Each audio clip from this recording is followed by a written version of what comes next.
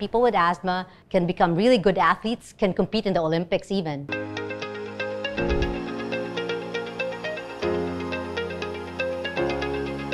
Hello everyone, I'm Samantha Purvor and welcome to another episode of Let's Talk Wellness with Watsons. Today we'll be tackling some very important aspects of a very common condition, asthma, including how it affects the body, how to manage it, and what we can do to help someone experiencing an asthma attack. But before we get into all of that, remember to follow us on Facebook, Instagram, and TikTok, and subscribe to our YouTube channel for more tips on anything health. Joining us today to understand more about asthma is one of the country's leading experts specializing in allergy and immunology. She also happens to be a pediatrician. She's also affiliated with the Ateneo School of Medicine, the American Academy and Philippine Society of Allergy, Asthma, and Immunology. Please welcome Dr. Michelle de Vera. Welcome to the show, Doc. Thanks for inviting me, Sam. Hello, everyone.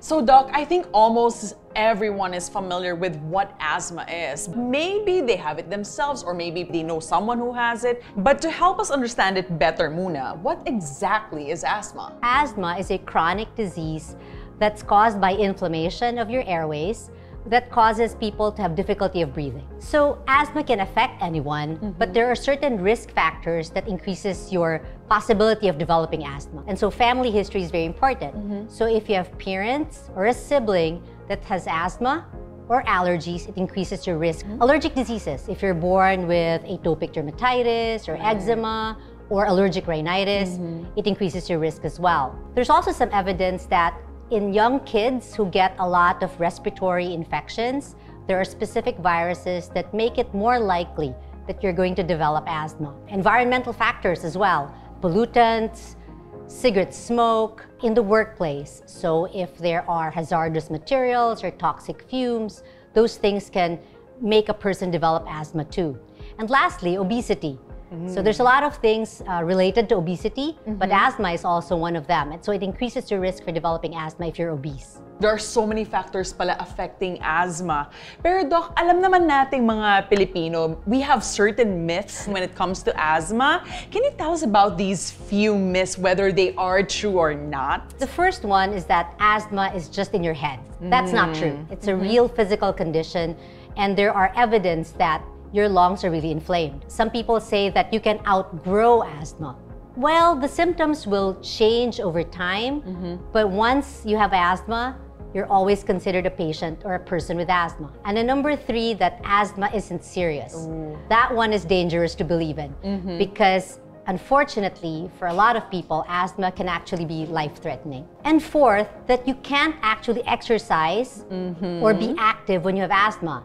That's a total myth. With proper management, taking the right medications, patients with asthma or people with asthma can become really good athletes, can compete in the Olympics even. That is so true, Doc. I have asthma and I still engage in a lot of sports. Now, what exactly happens to someone when they are going through an asthma attack? So when someone is experiencing an asthma attack, the airways become really swollen because like we said, it's inflammation. Yes. And then because of that inflammation, the muscles around the airways kind of tighten, and then there's a lot of mucus production.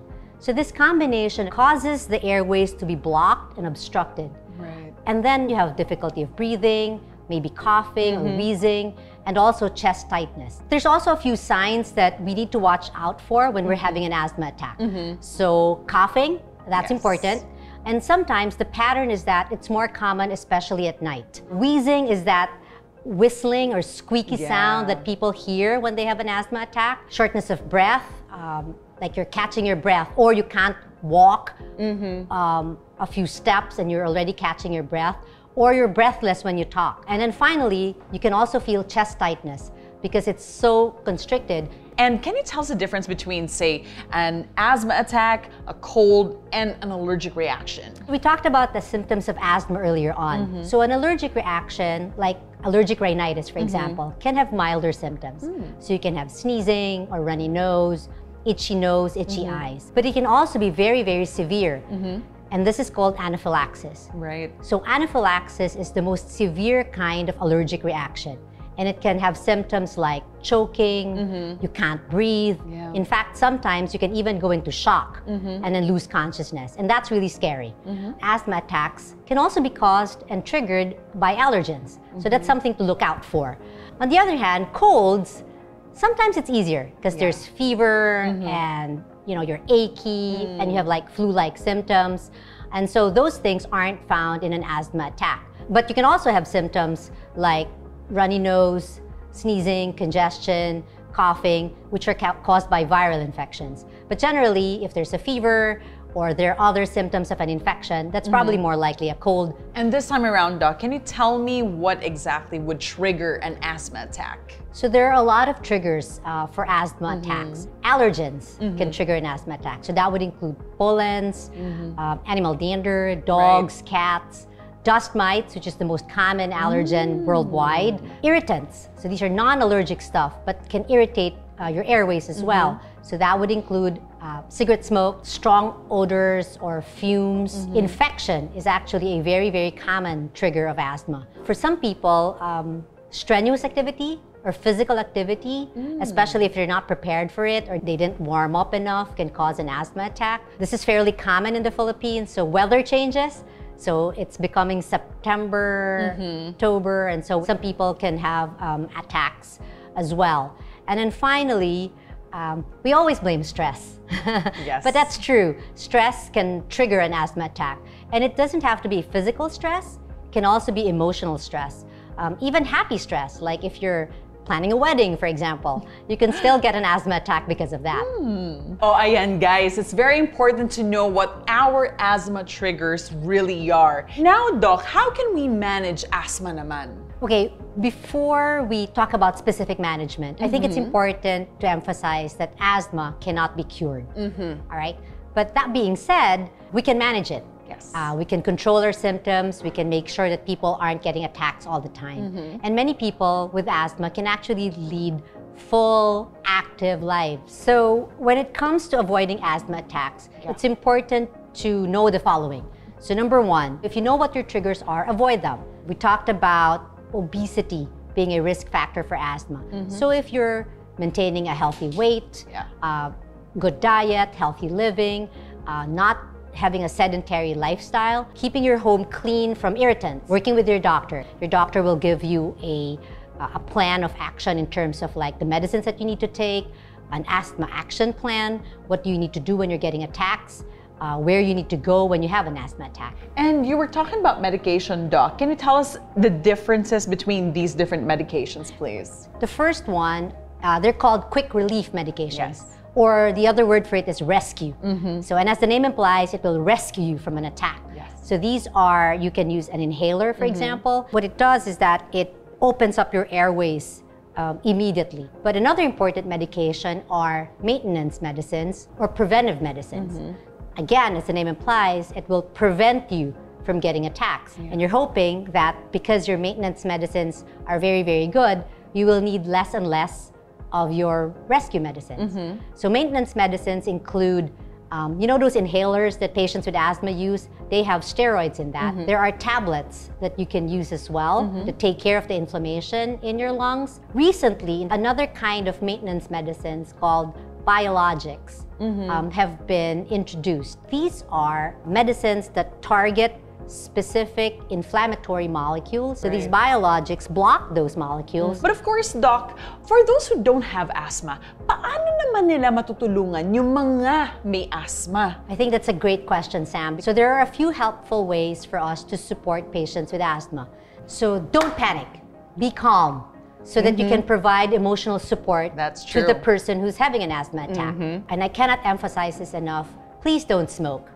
Don't smoke around them. People say, you know, I smoke outside, but when they come into the room or the house, they smell like smoke. That's and true. so, you know, there's secondhand smoke, there's third-hand smoke. Be mindful of strong odors, even perfumes and scents. These can trigger asthma attacks. Ensure that they have access to the medications that they need. So know where they are and also know where to get them. So now when someone is having an asthma attack, you may help them by, first things first, stay calm. If you're calm, they will be calm as well. And so they might not have as much as a hard time breathing. If you can assist them with their medication, that's very helpful. So if they don't know how to use their inhaler or they need other devices, you can help them with that. Encouraging them to sit up, take slow breaths, that will help them breathe better. If you really need to, call emergency services. Yes. Call an ambulance, especially if the attack is very severe. And then finally, you know, reassuring them, making sure that they're comfortable, give emotional support. This is certainly very important for you to help people with asthma. Doc, thank you so much for such insightful advice for today. I'm sure makakatulong itong lahat to help our loved ones with asthma. Now naman, Doc, are there any key takeaways that you would like to discuss as we wrap up our talk for today? Well, Sam, here are some things to remember about asthma in conclusion of our talk. Number one, like we said, even though asthma is not curable, it is manageable. It can be effectively managed with the proper treatment, talking to your doctor, making a plan. Number two, know your triggers. We talked about a lot of triggers. And so there are allergens, irritants, pollutants, environmental irritants. Please avoid them. Take your meds. When your doctor says you need to take your maintenance medicines, you need to take it every day. It will help your healthcare provider figure out if the medicines are working, how they're working, how much dosing you need, and it's really essential for controlling your asthma symptoms. We said earlier about talking to your doctor or healthcare provider about an asthma action plan. That's actually very important. The action plan tells you when to use your rescue medicines, when to go to the emergency room, how often you need to take your medicines. So it empowers the patient to manage your asthma in that sense. And it's very personalized, so it's not a generic plan. And then a healthy lifestyle. So maintaining a healthy lifestyle, eating healthy, exercising. So if you have family members who have asthma, please support them. Make sure that their environment is clean, free of the triggers. And finally, always consult with your doctor to tailor the management of your asthma. Regular checkups, open communication with your doctor is certainly essential. With the right management, with the right doctor, you can certainly manage your symptoms. You are in control of your life. You can lead a wonderful, healthy, enjoyable life, even if you have asthma. Very well said, Doc. And thank you so much for taking the time to be with us here today. And thank you for inviting me, Sam. I'm sure ang dami nating natutunan from Doc Michelle about asthma for today. Kaya naman, to help us remember all of her important points, we have our Watson's pharmacist, Danica, with us today to join us for a quick refresher game. Hi, Danica. Welcome to the show. Hi, Sam. I'm so glad to be here with you today. Now, before we head on straight to the game, can you tell us about any important points that stood out to you earlier while we were having the discussion with Doc Michelle? I'm so glad you asked, Sam. So for me, one thing that really stood out is that asthma can be life-threatening if not properly managed. And we as pharmacists, we have the chance to advise and educate our patients on these conditions and really emphasize the importance of knowing the factors that triggers asthma, and of course, to seek medical advice for proper treatment and medication. That is so true, Danica, but thank you so much for sharing that with us. Now, I think we're ready to play a game, and we're going to play Tuloy Mo Lang. So we'll be flashing incomplete statements on the screen that's related to asthma care. All you have to do is complete each of them with the right words. Game ka na ba, Danica? Yes, game na tayo dyan, Sam. All right, so the first statement is, managing asthma includes regular checkups and having an... The answer is action plan. An action plan helps align schedules and steps to take during an asthma attack. Exactly, Danica. Now the next statement is, allergies can trigger... The answer is asthma attacks. That is why it is so important to know your allergies when you have asthma. And finally, during an asthma attack, the muscles around the airways... Tighten. Muscles around our airways tighten when you have asthma, leading to difficulty in breathing. That's a perfect score for you, Danica. Thank you so much. Oh, diba? That was fun and very educational too. Thank you so much, Danica, for playing along with us for today. Thank you so much for inviting me, Sam. I had such a great time too. From making significant lifestyle changes to taking the right medications to ensuring you've got the right equipment for your asthma, you can always count on Watsons to be there to support you. Get your health and beauty needs via the Watsons app and at 1,100 plus stores nationwide. For asthma tips and essentials, find it at Watsons.